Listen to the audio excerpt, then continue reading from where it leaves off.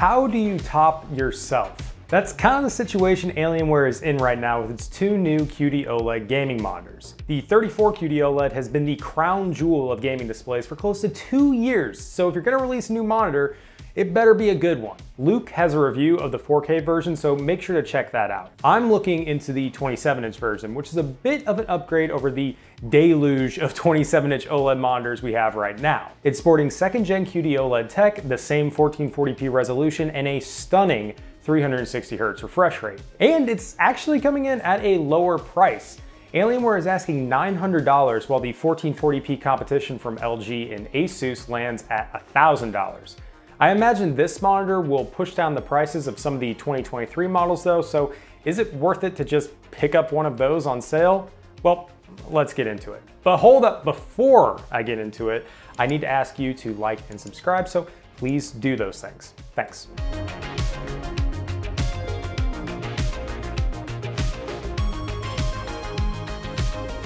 You're probably familiar with the specs here if you watched some of my previous OLED reviews, but let's make sure everyone is on the same page. This is a 27-inch monitor with a resolution of 2560 by 1440 or 1440p, and it comes with a 360Hz refresh rate. Alienware claims a 0.03 millisecond response time, and the display comes with a slew of certifications, including VESA's Display HDR True Black 400, Adaptive Sync, and AMD FreeSync Premium Pro. For all of that, Alienware is asking $900, and that includes a 3-year warranty that, yes, still includes burn-in coverage. Really, there are two big differences compared to the LG UltraGear OLED 27 and the Asus ROG Swift PG27 AQDM that we saw last year. First is the 360Hz refresh rate, which we're seeing for the first time on an OLED monitor here. Second is that this is not just straight OLED. Just like Alienware's previous display, this is a QD-OLED panel. Caleb has a video on how QD-OLED is different from a traditional OLED, so make sure to check that out. But the basic idea is that QD-OLED should have better brightness and color because, well, they don't use a color filter. And yeah, sure enough, the color here is exceptional. I measured 100% of sRGB, of course, but also a chart-topping 99% of DCI-P3. Alienware includes a ton of different presets to adjust your picture to, as well as individual color sliders. You have some room for calibration within the display itself for both HDR and SDR, and that's more than most gaming monitors can say. We need to talk about color accuracy though, because that was a pain point for the 34 QD-OLED. Alienware clearly did work here. I measured an average delta E of 0.46 with my Spider X2 in the default picture profile, which is the best result I've ever recorded for overall color accuracy. Overall, yes, it is great, but there's a little nuance to this conversation. Caleb took the 32-inch model into the lab and noticed the red primary came out hotter than blue and green. You can adjust the red down with the built-in tools, which is great. The big improvement here is that the red, green, and blue primaries scale across brightness levels. With the 34 QD-OLED, we saw the greens and blues get out of whack past 600 nits. That's really not the case here, which is great to see. Color is great, a big thumbs up here, but what about brightness? There isn't really much new here, but that's because Alienware didn't need to change much. I measured a peak brightness of 928 nits in HDR for a 1% window. Now, naturally, that drops as the window size increases. It dropped to 837 nits for a 4% window and down to 474 nits for a 10% window.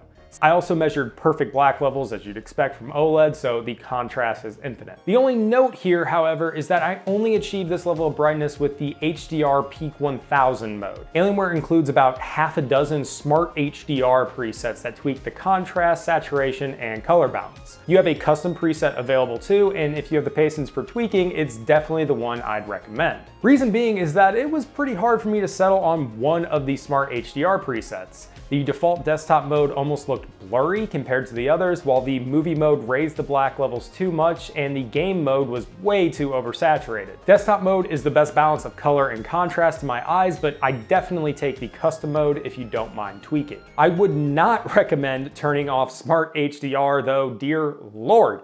It looks horrendous. Super oversaturated, overblown highlights. Yeah, no, keep Smart HDR on, please.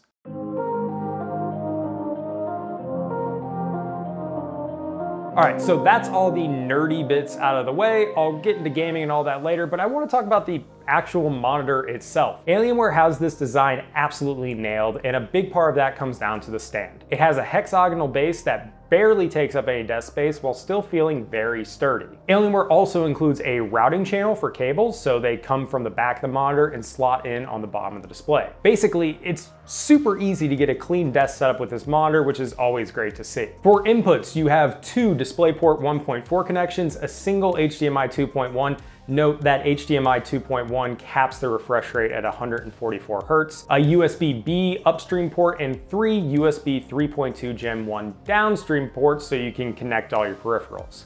One of those is actually right underneath the front of the monitor for quickly swapping things in and out. What's great is that most of the ports are tucked behind a removable back panel, so you can always hide your connections. I love seeing that. As for the stand itself, you have 110 millimeters of height adjustment, 26 degrees of tilt, 40 degrees of swivel, and 180 degrees of pivot, though only in one direction or the other. Basically, you can turn the monitor sideways. The display also includes a 100 by 100 VESA mount, so you can throw it on a monitor arm or a wall mount if you'd like. The whole package here looks great with Alienware's minimal branding and the Dark Side of the Moon colorway. There's also the illuminated 27 and Alienware logo on the back of the display, which you can customize with different colors through the on-screen display. My main gripe are the bezels. They're almost half an inch thick, which is a definite downgrade compared to the other 27-inch OLED monitors we have. You forget about them after a while, but that was the first thing I noticed when booting up the monitor.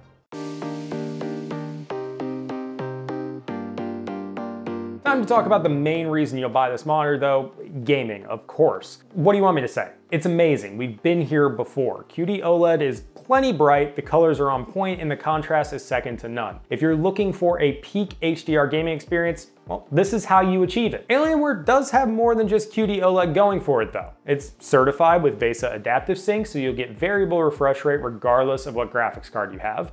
But the bigger note here is the 360Hz refresh rate. In years past, I gotta be honest, I would write off that high of a refresh rate. Like, it's great to have a high refresh rate for your Overwatches and Counter-Strikes of the world, but you're not going to get that high of a frame rate to even take advantage of it in a game like Returnal, for example. Or at the very least, you wouldn't be able to. I mean, remember, we're living in a time of upscaling and AI-generated frames in games, so a super high refresh rate makes a lot more sense now than it did even a couple years ago. Returnal is actually a great example. I booted it up on an RTX 4080 PC, and with DLSS 3 running, I was getting in the range of 280 to 290 FPS with ultra settings. Like, no, you're not always going to get that high in games, but with modern games, you can actually capitalize on a 360Hz refresh rate outside of just those, competitive esports titles. And man, does it feel responsive. With the low response times of OLED and the high refresh rate, gameplay just feels silky smooth.